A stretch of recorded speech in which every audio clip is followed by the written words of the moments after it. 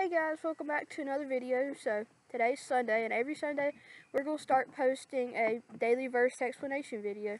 We're Christians, our whole family is. So today's daily verse is going to be John 3:16, the good old classic. It just really explains the whole point of God's teachings and Jesus himself. John 3:16 states, "For God so loved the world that he gave his only begotten Son, and for whosoever believeth him shall not perish but have everlasting life."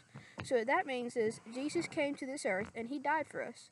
So in order to re-accept that we need to accept him as our Savior. So I'll make videos further explanation if y'all need me to, but John 3:16 is just basically saying that you need to get saved to go to heaven. You need to get saved to go to heaven, and it just says that God gave his only Son to us, and he died on the cross, and 3 days later he rose again.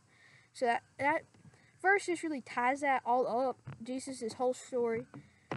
So yeah, if y'all want any further explanations, just give us a holler or anything. But that's basically what all of John 3:16 is about. So anything you want to add?